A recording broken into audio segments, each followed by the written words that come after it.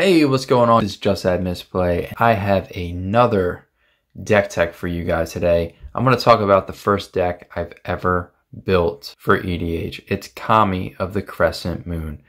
I picked him as a commander because I wanted to make a mill deck. This is a different type of mill deck. This mill deck wants all players to draw cards, which essentially is kind of like a pseudo mill. Because once they run out of cards to draw, they lose. Kami of the Crescent Moon, it costs 2 islands, 2 blue pips, and it has, at the beginning of each player's draw step, that player draws an additional card, which is essentially turn 2 Howling Mine every turn. He's a 1/3, so he's got a little bit of a booty. Or maybe a lot of bit of a booty. Dang.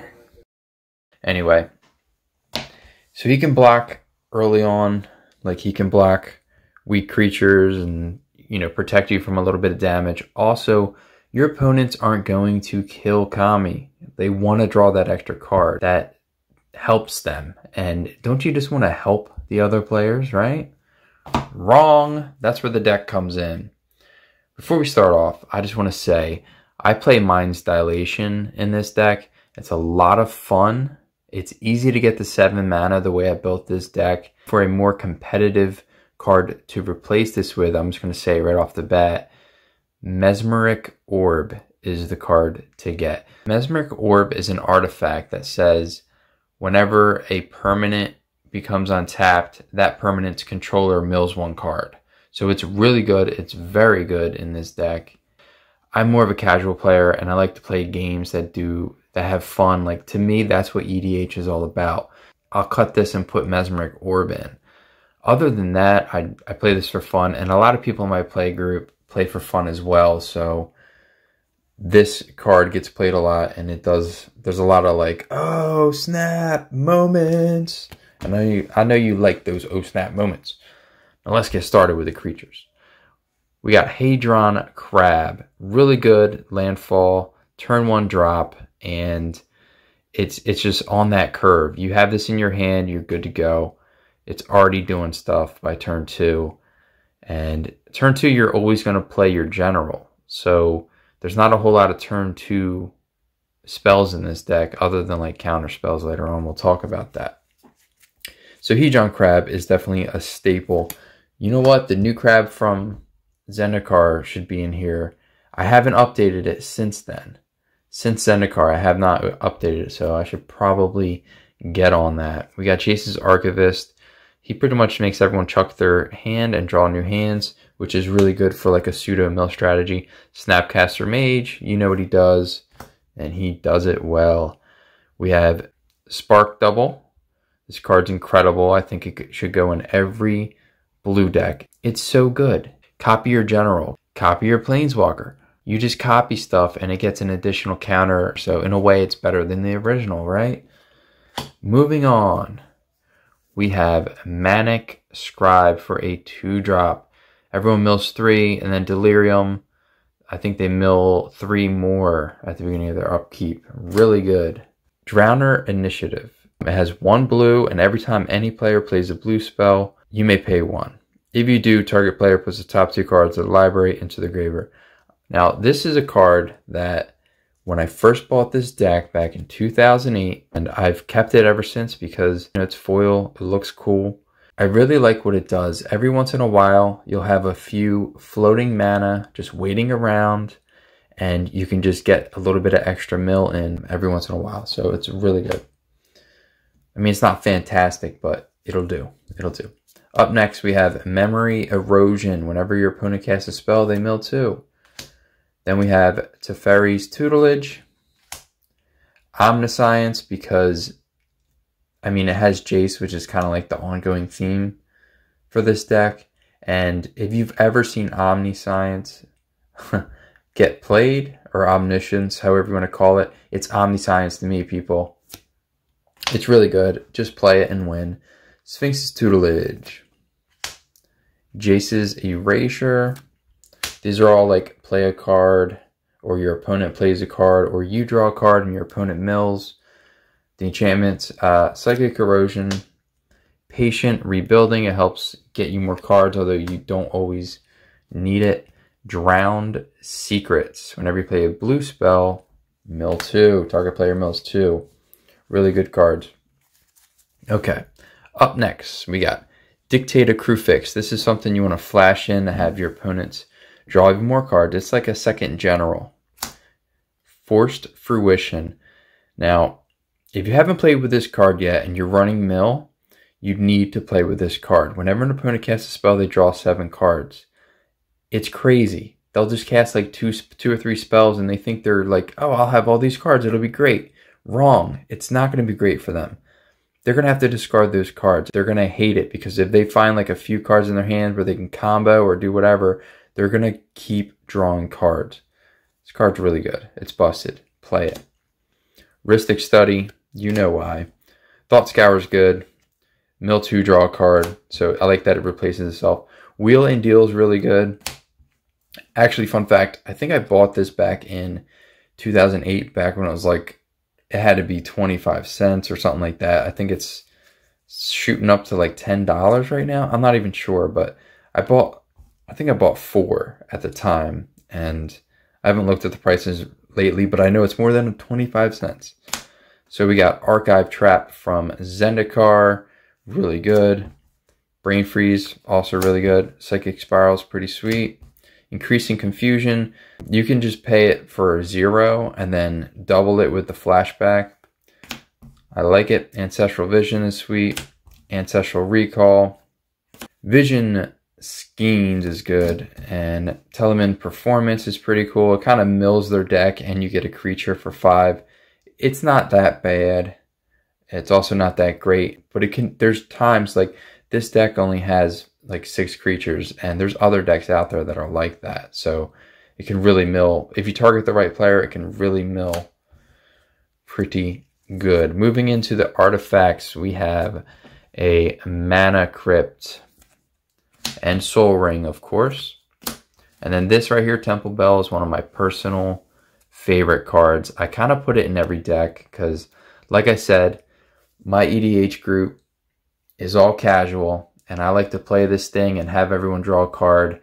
It gets the game going. Like, if you ever played a game of EDH where it's dragging on and it's been like an hour and a half and everyone's just starting to lose interest, start playing Temple Bell on turn 3 and tap it and give everyone a card. It really speeds up the game and everyone appreciates it. At least my play group does. Like, they don't typically swing at me because I'm the Temple Bell guy. So Font of Mythos. It's like having 2 commanders on the field. It's really good. This is a Howling Mine, which is essentially your commander. Sapphire Medallion. Blue spells cost 1 less. Really good. Meekstone. Busted. Play this card if you can afford it. Sands of Delirium. This is a card I got back when M13 dropped, and it was like one of my first foil rares I've ever pulled. And this might be the card that kind of inspired this mill deck. I think I pulled a foiled rare and I got excited. I read what it did and I was like, all right, I'm going to make a commander deck with that. And here we are. Still in the deck to this day. Keening Stone, same thing. This is a new guy. Folio of Fancies. No max hand size, and then you can make people draw cards equal to the cards they have. It's pretty good. Tormad's Crypt to exile all cards from graveyards. This is really good because Ulamog, the Gyre, if you mill someone else's deck and they mill Ulamog, you might as well just scoop because there's no way you're going to be able to beat them unless you have a Tormad's Crypt out. Also, if your opponents are playing Ulamog, like, why are you even bother playing with them? To be honest with you.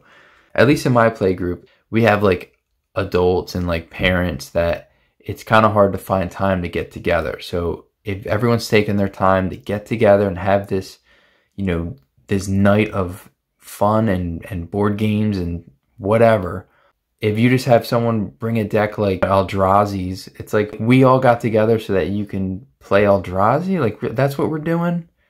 Anyway, rant over. Moving on, we got Isochron Scepter, really good. Combos with a lot of cards in the deck. And then we have a Ghoul Caller's Bell for the last artifact. For now, there might be other ones sneaking in here. We'll see. This deck in a multiplayer format sometimes gets targeted a lot because I don't have a lot of creatures to block, but I have a lot of spells to defend myself. So we're going to move into the spells to protect your planeswalkers and protect your life total, of course. Evacuation is incredible. Play it. Cyclonic Rift, yes, that's a foily. A foily from Return to Ravnica. I actually traded, I pulled 2 of these back in M13, or when Magic 13 came out, which was right around Return to Ravnica times. And I traded my Jace Memory Adept for a foil Cyclonic Rift. And at the time, this was only going for like, you know, $5 foil or whatever. And I think the kid was actually was trying to swindle me because planeswalkers always hold their values. At least they did at the time. So anyway, long story short, look who's laughing now, sucker. Moving on, Repulse. It's an unsummon and you get it replaces itself, which is what I really like. Boomerang's incredible. You can bounce their land or bounce whatever creature's attacking you. Aetherize, really good. Aether Sprouts, even gooder. Time Stop, really good. End the turn, go again. Cryptic Command. This card's pretty sweet. It's got a lot of stuff you can do on there, a lot of options, which is why it's such a good card. 3 pips is tough. Oh wait, no it's not. We're mono blue. Dream Fracture is really good. Counter, and then everyone draws a card. So in a way, it kind of mills them. Broken Ambitions. It's not fantastic. The Clash doesn't always work, but it's just another counter spell, to be honest. This might be better if it was like, what is it, Spell Swindle? The one that exiles it if you counter it. But there's just, some of these are just personal cards. Like this isn't, from the original deck I built, this was in there, so I just kind of kept it. Trick Bind. This card's amazing. Okay, Split Second, counter an activated or triggered ability. Right? It's so good. Tail's End. This is a new card from M20. Just read that. Counter an activated ability, triggered ability, or legendary spell. 2 mana, counter target commander. That's what that says. Get them. Pick them up. They're good. Arcane Denial. You know what it does. Narset's Reversal. This is really good. Moving in. We also got Twin Cast. These are very similar, except you bounce the spell and then you get to copy it, whereas this one you just copy it. So anyway, these are really good cards. You should play them if you have them. Oh yeah, so that was all like the bouncy spells and stuff. So now we're going to move into the counter spells. You want to save these counter spells for the right time, okay? Set up your board a little bit and then just hold on to these. Of course, I'm saying I only play cards that are fun, and then here we go with the whole stack of counter spells, right? I guess that makes me a little bit of a hypocrite. It is what it is. Counter spell for 2. Force of Negation. Flusterstorm. Force of Will. Mana Drain. Exclude. Moving on to the weaker counter spells. I pulled the foil Negate, so I run it. Dismiss, which is really cool. And then I pulled the foil Essence Scatter back in the day, so I run that as well. Up next, we have our 4 planeswalkers, starting off with Jace Beleren himself. Each player draws a card. It's your commander in a planeswalker form. Jace Memory Adept, pay 0. Target player mills 10. It's really good. Play it. And then we have War of the Spark Jace, which he might be getting cut. I'm not sure, but let's just look at that and just appreciate how pretty that is, right? He has a target player mills 2, and then you get to draw a card. So he's not great competitive wise, but look at this. You would run him too. If you own this, you would run it. Come on, stop. We know you would. And we got a Tamiyo, which is incredible for this deck. You get the emblem off, which I've done multiple times. You essentially win the game. It's really good. That's the whole deck. We got 30 lands total. 2 of those 30 is a Reliquary Tower, and the other one is Nykthos Shrine to Nyx. Every other card is just islands. All the islands for days. Okay? So 30 total, or 28 plus 2. And our commander one more time. Real quick, the strategy for this deck is to just... honestly, turn 2, play out Kami, and just get everyone to draw cards. That's all you want to do, is draw cards and then mill people from time to time. And if you're going to start milling, you want to target one player and specifically get that one player to keep on milling. Now, I know I should be putting the other crab in this deck. I haven't done it yet. I thought I did before I started recording this video, but oh well, that's going to go in the deck. What card should I take out for that card? Like, what do you think? Should it be Mind's Dilation because it costs 7? What do you guys think? Leave a comment below and let me know. What do you think of this deck? It's my own version of mill. I've seen a lot of mill before that are Demir colors and stuff. I don't think I've really played against another Kami deck. And I know every time that I play Kami, or I've played Kami throughout the years, I mean, other than 2020, am I right? I've always played Kami, like, dropped a Kami, and they're like, what does that do? I say, it's a Howling Mine, and they go, okay. And then we just keep playing the game. Everyone's, like, doing stuff, and they're so happy they got all these cards.